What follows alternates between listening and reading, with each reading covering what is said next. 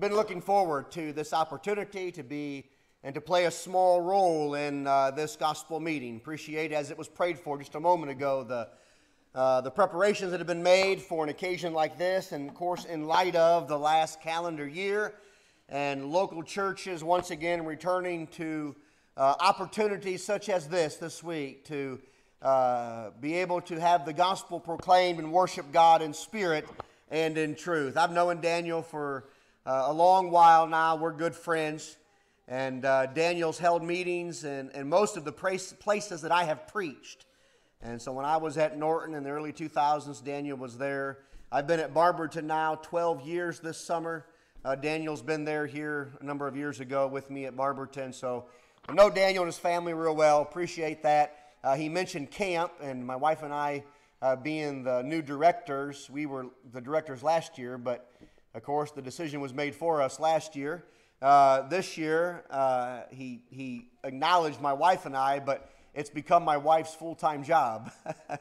She works full-time at the local schools in Barberton, but she comes home in the evening, and so I kind of chuckle that Camp Appalachia's become her full-time job now. It's a lot of work, but one that we think is good and good for our youth. I'd like to spend a few moments this morning talking about why I must. This lesson this morning is actually a single lesson from a series of lessons that I have developed and preached in Barberton. And parents typically really appreciate the introductions to these lessons. And so if you are children here and you're listening, I call you to be very attentive. I use some illustrations, the parent-child relationship, to jumpstart this lesson, and I do this with every lesson in this series, but I'm just going to preach one of the lessons this week, and it's this particular lesson about why I must. And so a father tells his son to clean up his room, right? So mom or dad says, go clean up your room. And sure enough, that child asks why, right? Kind of like stomping their feet a little bit. The child doesn't really want to do it. You can tell by the way that he or she asked the question. And so the father says, what does every parent say? I've said it. You've said it, right? Because I said so. And so in this case, the son proceeds to go and clean his room as the father had instructed. But if you actually think about this situation logically, there are actually a lot of reasons as to why that son or child should go and clean his or her room. And so consider for a moment in this illustration, how about because he needs to be responsible for his space? And so I've got some teenagers, my children are old enough that they can be responsible for their space. And so they can learn and they can go and do and they can be responsible for those things that are theirs. How about taking care of his belongings? How about simply just taking care of those things that belong to him? How about cleanliness, right? You get out of bed at night and your floor is so messy and you're stepping on Legos, and which, by the way, is probably the best home self-defense weapon there is. Right? You step on a Lego, you're going to know it, right? You're going to trip over things. Mom and dad can hear you clanging and banging as you're trying to get up from bed and go use the restroom in the middle of the night. How about to make sure his dirty clothes make it to the wash? There are occasions my children have clothes that are sprung all over their floor. They're not clean, they're dirty. They haven't even made it to the hamper in their room, let alone to the laundry room. So to make sure that his dirty clothes get to the wash, right? He wakes up for school Monday morning. Dad, where's my white Nike shirt at? I don't know, son. Your mom and I have been doing the laundry. If it has found its way to the laundry room, it's probably clean in your clean basket. If it's still on your floor, then it's still dirty. How about, and on we could go. I use a lot of other illustrations like dad says, take the trash out. And the child says, why? Every parent has said it. It's quick and it's easy, and it's on the basis that I said so. Take the trash out. Why, Dad? Because I said so. I told you to do it, and therefore I want you to do it. Think about the trash for a moment, right? The trash can's full. Most people, right, you're stuffing it down in there. How much more can I get in there? If you got a dog, now he's coming over there eating out of the trash. Or how about if you just emptied out the refrigerator? Maybe, Mom just cleaned out the fridge, and so there's just food that was left over that's no good. And if it's left in the house, in the trash can, it's going to start smelling. In most communities today, we have curbside trash pickup. In many communities, we have those plastic bins now. And so in order for the trash to get picked up by the local trash company, the trash actually has to, yes, children, the trash actually has to find its way from inside the house to the trash bin outside. And the trash bin then, therefore, to the curb. The point is this, that you give instruction to your child and they ask why, and every parent has said, quickly, because I said so. But whether it's cleaning the room or whether it's taking the laundry out, whether it's go brush your teeth, if you actually sit back and look at those scenarios logically, there are lots of reasons for my child to clean his or her room, or my child to take the trash out, or my child to empty the dishwasher, or my child to brush his or her teeth. We could give some real plausible reasons as to why they should do those things. Again, what parent has not urged his or her child to do a thing on the basis that God said so? And that brings us to our lesson this morning. It's a very basic lesson, but perhaps I can help to bring this into focus for us, why I must hear the gospel. Why is it so necessary that I hear the gospel? Well, how about because God said so? The fact of the matter is that God has said to hear the gospel. Every parent ought to be able to appreciate this on the basis regarding instruction that we've given to our children, and they ask why, and we respond, because I said so. And God our Father, God our Creator, has said, in Matthew 17 and verse 5, God said, right? While he was still speaking, behold, a bright cloud overshadowed them, and suddenly a voice came out of the cloud saying, this is my beloved Son, and whom I am well pleased. God said, hear him. Why should I listen to Jesus? Well, because God said so. But just like that parent-child relationship, if we actually observe the New Testament scripture, there are a number of reasons. Now, if there were no other reason than that of because God said so, that alone should be sufficient for me to comply with God's instruction or command to hear his Son. But if you open up the Bible and you study and you read, you'll come to learn that there are a number of plausible reasons as to why I should hear the gospel. And so notice, first of all, because faith comes by hearing. And so God's word, this good book, is capable of producing faith in the hearts of men. But the word first must be heard. You know well what Paul said in Romans 10:17. So faith comes by hearing, and hearing by the word of God. Again, why should I listen to Jesus? Why should I hear him? And by the way, this is how Jesus talks to us today. 1 Corinthians 14:37, Paul said, and the things that I write unto you are the commandments of the Lord. And so here's God talking to us today, specifically in the gospel dispensation, through or via the New Testament. I want you to think about the book of Acts for a moment. Every single case of conversion, when someone became a Christian or obeyed the gospel, the very first thing that took place was the hearing of the gospel. You can start in Acts 2 with the Jews on the day of Pentecost. You can go to Acts chapter 8 and you can read about the Samaritan, Simon, and the Ethiopian eunuch. In Acts chapter 9, Saul of Tarsus. Acts 10 and 11, the conversion of the Gentiles. In Acts 16, Lydia and the Philippian jailer. Acts 18, the Corinthians. Acts 19, right, the Ephesians. All of those chapters, Acts 2, 8, 9, 10, 11, 16, 18, and 19, record for us the various cases of conversion when folks became Christians. And the very first thing that took place was that they heard the gospel. Now, why must I hear the gospel? Why must I listen to Jesus and his authoritative voice? Well, ultimately because God said so.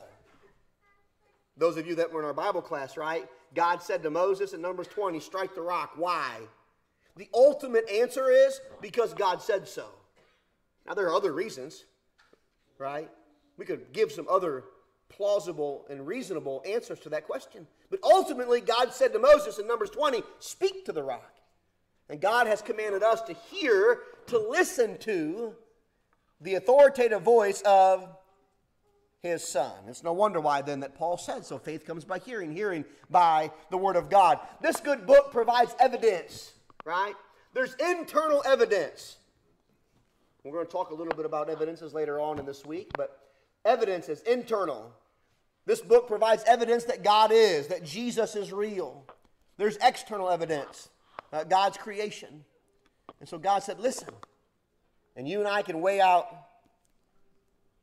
the evidence. In the book of Ephesians, chapter 13, Paul actually talks about their conversion. In Ephesians chapter 1, verse 13, Paul said, in Him, that's Jesus, you also trusted. When did the Ephesians trust in Jesus? Watch this. Paul said, after you heard the word of truth, the gospel of your salvation. When did the Ephesians trust in Jesus? They trusted in Jesus after they heard, after they listened to the gospel message, the good news of Jesus the Christ. And so you see, why must I hear the gospel? Well, yeah, because God said so. But also that faith comes by hearing God's word. Notice number 2. How about there's a message to be heard? Have you ever sat back for a moment and just thought about when God says to hear His word? When God says to hear or to listen to Him, the command itself actually necessarily infers that there's a message to be heard. Think about a parent-child relationship. A parent says to his or her child, listen, are you listening to me? Right? And what you're conveying is, before you've even delivered the message, is that there's something that you want them to pay attention to. And so when God says to hear Him, in Matthew 17:5, it necessarily infers that there's a message to be heard. And so when God says, hear Him, listen to Him, give attention to Him, there's a message to be heard. There's something that God wants us to hear and learn about. The Apostle Paul was in the city of Corinth somewhere around 52 A.D. He's actually physically there preaching the gospel. Now about 2 to 3 years later, he's going to write 1 Corinthians and then 2 Corinthians. But Paul was physically in Corinth somewhere around 52 A.D. And here's what Paul said about that occasion. He actually wrote about it in 1 Corinthians 15. You can read the first 4 verses. I'll start in verse 3. It says that Paul preached. So Paul says, when I was there with you a couple years ago, he says that I preached, and I quote, that Christ died for our sins according to the Scriptures, and that He was buried, and that He arose again the 3rd day according to the Scriptures. What's the message that God wants us to hear? My friends, this is the gospel in a nutshell. If you want to try to give somebody a brief explanation, the gospel in a nutshell, it's like, today it's amazing, it's actually astonishing that in a 30-second commercial, how much information can be conveyed by advertisers. You ever think about that?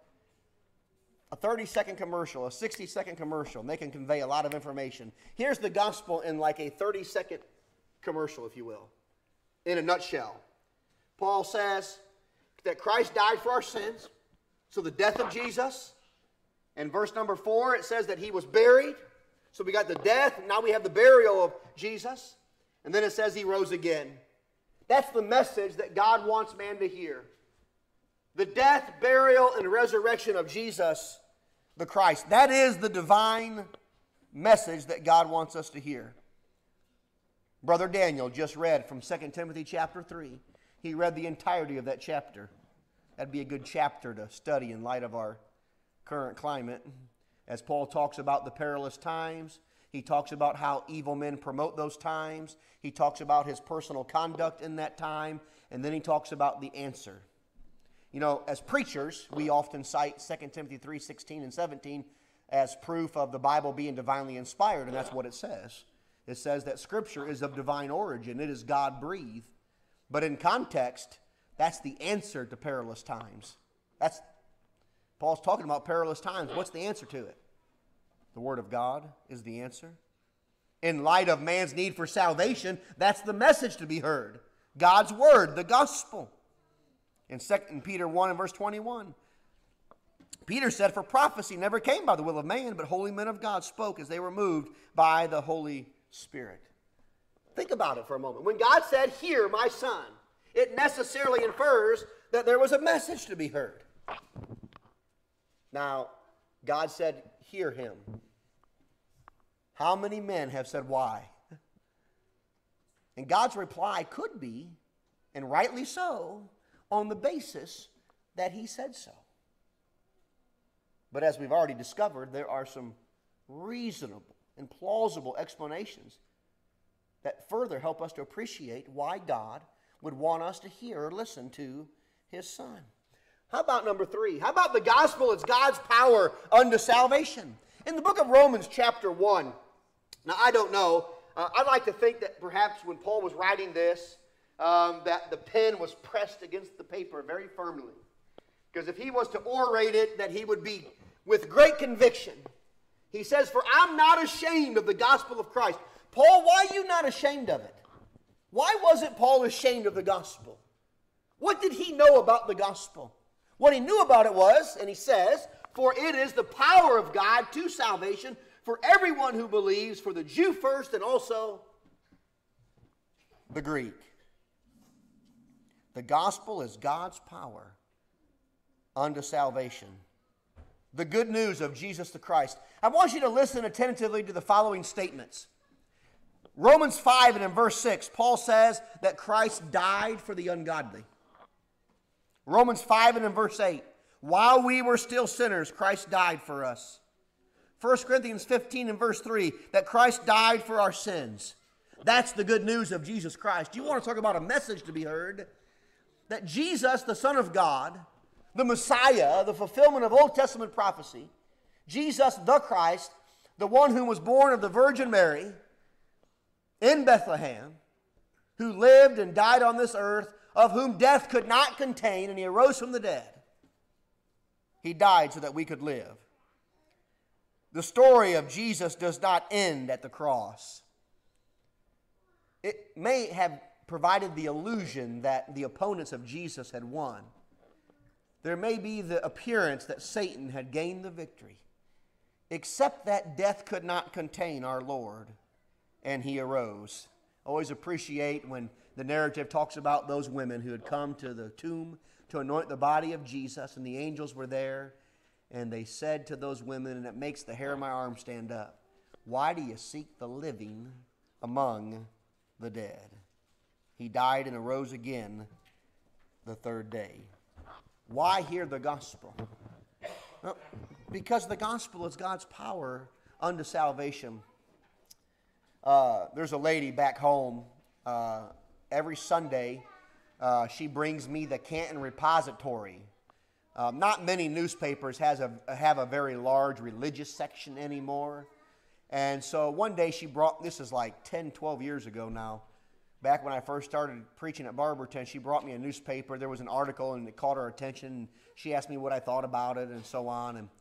And so I said to her, where'd you get that at? And so she has it delivered, but there's a gas station down where she lives, 15 minutes away. And I'm like, I might have to drive down there and get one or subscribe to it. And she said, don't worry about it. I'll bring it to you every Sunday. And so she has faithfully brought me the religious section out of that newspaper every Sunday. I've actually developed sermons out of it. In the religious section, you will find churches doing, and I mean the only limitation to what you find them doing is your own imagination.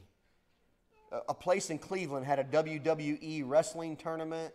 From athletics to you name it. Fashion shows are popular in the Canton area.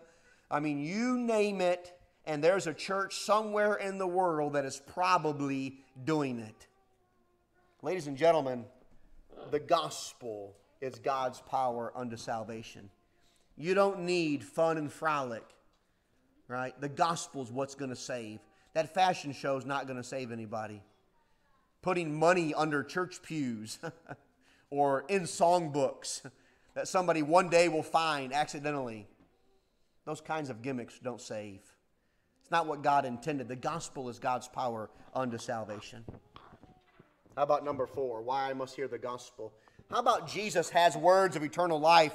In the book of John chapter 6 and 68, but Simon Peter answered him, Lord, to whom shall we go? And he says, you have the words of eternal life. In 2 Timothy 2 and verse 10, Paul said that salvation is in Christ. To be in Christ is to be in the church. How does one get into Christ? Well, Galatians 3:27 says, for as many of you as were baptized into Christ have put on Christ. If you're outside the body of Christ this morning, you are in an unsaved condition, not because I said so, but because the Lord himself has declared as much through his authoritative voice revealed on the pages of the New Testament. Paul clearly said that salvation is in Christ. How do I get into Christ? Galatians 3:27 says that one is baptized into Christ. We must be doers of the word. Matthew 7:21 in our Bible class we noted how Jesus said, not everyone who saith to me, Lord, Lord, shall enter the kingdom of heaven, but he that doeth the will of my Father in heaven. Jesus himself actually said that not everyone's going to heaven. I do this frequently with the members back home. I tell them, you go home this afternoon and read the obituary section and come back tonight and tell me how many people are going to hell. Do it. Go most of those now you can find online. You find your local newspaper, go online and click on the obituary section and you read those. And by the way, you'll find people of all ages, right? Men, women, no matter one's nationality, no matter the color of skin. Death is no respecter of persons. You come back and tell me how many of those people are going to hell. Now, I don't say that to slight a person and or family in the time of the loss of their dear loved one. But I just observe from the Bible that Jesus said that not everyone who says to him, Lord, Lord, calling Jesus Lord, Lord is not sufficient to save a person. But Jesus said rather that he that doeth the will of my Father in heaven. And so in Matthew chapter 13 and verse 9, Jesus said, he who has ears to hear, let him hear. You know why Jesus said that in the way that he did? Well, of course the people he's talking to have ears, right? They can hear him. They're listening to him. But the one who hears, as Jesus would have us to hear, is one who seeks the truth, understands, and obeys. I want you to think with me for just a moment. Now, you could do this with so why I must hear the gospel, why I must believe, why I must repent, why I must confess my faith in Jesus as the Son of God, why I must be baptized, why I must live faithful. And you could talk about why I must worship in spirit and truth, right? And, well, we could ultimately conclude that I must do all of those things. If there was no other point or observation to make, we could just simply conclude on the basis that God said so, right? Because God said to hear, believe, repent, confess, and be baptized. Because God said to live faithful. And here's the thing about this. The Bible is not just for the other fella. And sometimes that's how we treat it. Now, the heart of this lesson certainly would speak to somebody who's never obeyed the gospel. And if you're here this morning and not a Christian, then hopefully we've covered some points that will help you appreciate why it's necessary, why you should, why it's a must. Right? Hebrews 11 and verse 6. For without faith it's impossible to please God, for he who comes to God must believe that he is, that he's a rewarder of those who diligently seek him. But guess what, as Christians? We're not baptized and then arise and stop listening to God. Here, consider this. There's 27 books in the New Testament. Matthew, Mark, Luke, and John narrate for us the life of Jesus. The book of Acts covers the history of the early church. Primarily the work of Peter in the first half and Paul the second half. So simple arithmetic leaves 22 books. From Romans to Revelation, there are 22 books in the New Testament. Those books were written to Christians. Think about that. 22 of the 27 New Testament books were specifically addressed to Christians or local churches being comprised of those who have been obedient Christians. What's that tell us? That even as a Christian, it's necessary that I listen to God. What do we learn from Romans to Revelation? We learn about Christian behavior. We learn about Christian conduct. We learn about the new man, how we're to live. We learn about what pleases God, what glorifies God. There's a number of things that help us to consider about living in the world but not of the world, and on we could go. And so the Bible is not just for the other fella. Sometimes we might treat it that way. We know somebody who's in need of the gospel, and that scenario could be true, but the Bible's not just for him. It's for me, the preacher. It's for elders, deacons, and members of the church. Whether you've been a Christian for just a few months or the majority of your lifetime, you need to hear the gospel. It's a must. You need to be given heed to the authoritative voice of Jesus the Christ. We're going to sing the song this morning that's been chosen as a song of encouragement. Maybe there is one here who's never obeyed the gospel. You've heard a little bit about the good news of Jesus the Christ. How Jesus, the Son of God, left heaven, came to this earth. He experienced life as we do, or we as he did, but Jesus felt the experience of life from a wedding feast to a death of a friend. Jesus felt pain and suffering. Matter of fact, he prayed in the garden. He said, "Let this cup pass from me." That would be the cup of suffering. I'm convinced that Jesus didn't want to suffer. But ultimately, as he said, "Not my will be done, but thy will be done." And so Jesus experienced Roman custom and was beaten. One of the most cruelest things, it's a universal sign of hate. You could go anywhere in the world and spit on somebody and they would know that it's a sure sign of hate or a lack of respect. They spit on Jesus, ridiculed him, mocked him. He experienced all those things in life. And ultimately, he dies on the cross. He sheds his blood in his death.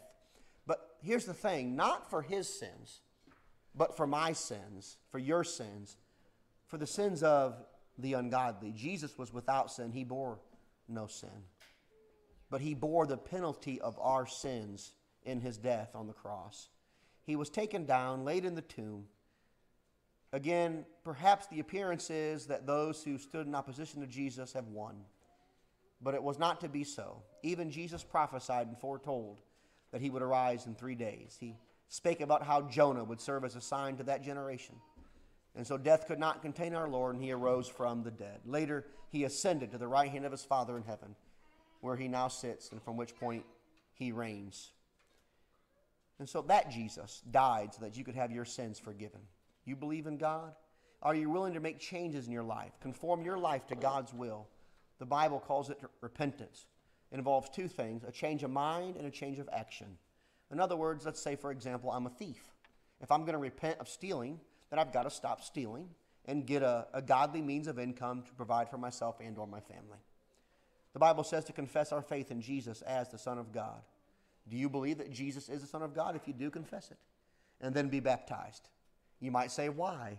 And I could say, because God said so. But of course, we know that baptism is for the remission of sins. And baptism itself enacts the death, burial, and resurrection of Jesus. And so we take the old man, we crucify those sins of the old man, we do away with those things. We are buried in the death of Jesus, at which time we figuratively contact his blood, which is said to wash away our sins. And just as Jesus arose to walk, we arise from the waters of baptism to walk in newness of life as a child of God. And we present ourselves unto God as living sacrifices. Maybe you've done those things, and as a Christian, you haven't been faithful to God. Listen, the gospel is not just for the other fella. God's got a plan for the erring Christian, and it involves he or she repenting of their sin and confessing their faults one unto another and praying to God for forgiveness. If there might be one in this good assembly this morning that needs to make his or her life right with God, the good church here would be just thrilled, excited to help you. And once you come, all together we stand in